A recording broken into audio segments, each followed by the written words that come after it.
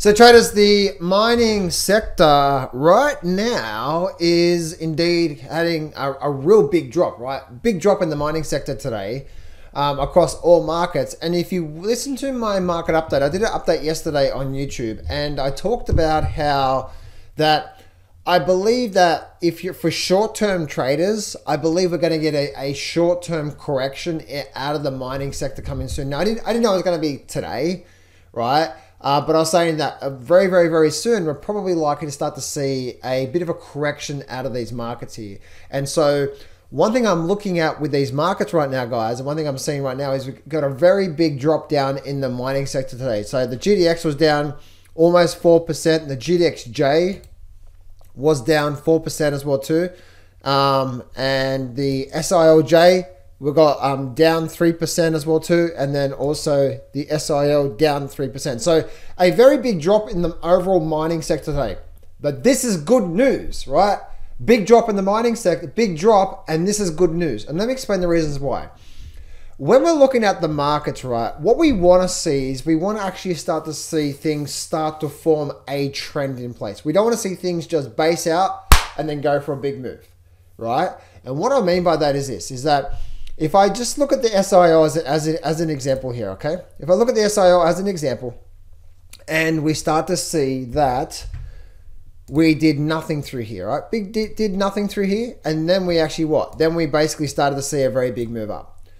What we want to see for a nice, healthy bull market, especially for us that are very interested in the mining sector, for this to be a nice, healthy bull market, for that to come, what we're looking for is the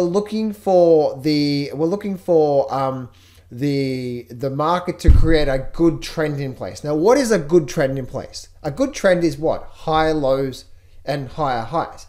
So if that's the case, up, higher low, higher low. All right, we know that's called an upward trend, right?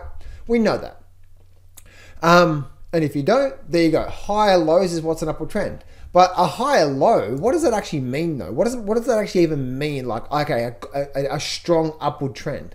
A strong upward trend means higher lows. That means we're going to get these periods where we're having a bit of a short-term drop, but the overall movement to the upside. This is where, for me guys, trading with the trend, because what you'll find is these moves through here, here, and here are much more higher probability. And also that's where the bigger moves are made, right? That's where trading with the trend comes involved with it. So the reason why I'm bringing this up here is because I'm actually expecting one of these Dubalaki things, right? Dubalaki things. So one of these things out of the mining sector. And so out of all the mining sector right now, we're seeing that we're getting a really nice drop out of the mining sector. To me, this is very, very, very healthy, because when we start to look at, say, the weekly charts, the big time frame.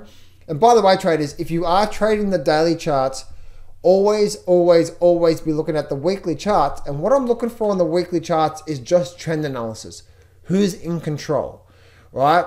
Are we making lower highs? Are we not making lower highs? Are we just going sideways? Could there be a trend change warning, right? So what is a trend change warning? A trend change warning is this. A trend change is when the market's making lower highs. So this is a downward trend, right? Downward trend, lower high, and then we come back down through here, right? So this is lower highs, downward trend. So as long as we're making lower highs all the way down, the sellers are still low on the prices. And these Dubalakis are now what? They're just now pullbacks against the overall trend. But what happens is that if we know that the highs are most important, what happens if the market breaks to the upside like this here? Now that's a potential trend change warning. And this is why it's so important to keep an eye on the weekly charts, because the weekly is giving that big picture of what could be coming up real soon, right? If you remember my gold trade at the start of the year in March this year, the reason why that was so successful, because the big weekly charts were giving me good trend analysis, okay? So this is now moving up. Now, the reason why this is what's called a trend change warning. And in phase number 2, guys, in my free course, link in the description, I talk a lot about this. So if the market comes back down to here, then we're looking for now we're looking for a market to make a high low and then come back up, right? Look at this here. Low, lower high, lower high, lower high. Now look what happened. See how this is the exact same thing? So now what we want to see for this to confirm this overall mining sector trend change shift from down to now up, what do we need? We need to see the short-term drop to create what? To create the higher low, right? Low, higher low, and then we want to start to see this higher low coming into place and then go through that. That's what we want to see for this to confirm this is now the start of an upward trend, right? Because we're not there yet. We have just gotten this point right here. This point right here is what? Just a trend change warning. For a trend change to be, for the trend change to actually happen, we need a strong higher low. And then now the big bull market starts, right? But now this is just potentially just the first leg up. We want to see something like that. And once we get something like that, now we're getting ready for a big move, right? And we're seeing this across all markets through here. Like you're seeing this even from the GDXJ, right? Look at this here. We had this, that was a high, that was a lower high. Look what happened, right? Bam, big strong move up. Now look, what do we need now? We now need a good pullback, a bit of a drop, and then a higher low to confirm that this overall here is now the start of a very big bull move, right? Because we're not there yet. This is just a trend change warning on the big picture.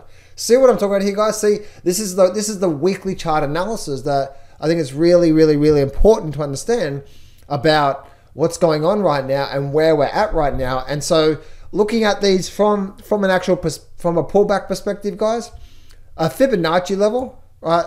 That 50% Fibonacci level was around the 38 to 40 level on the GDXJ.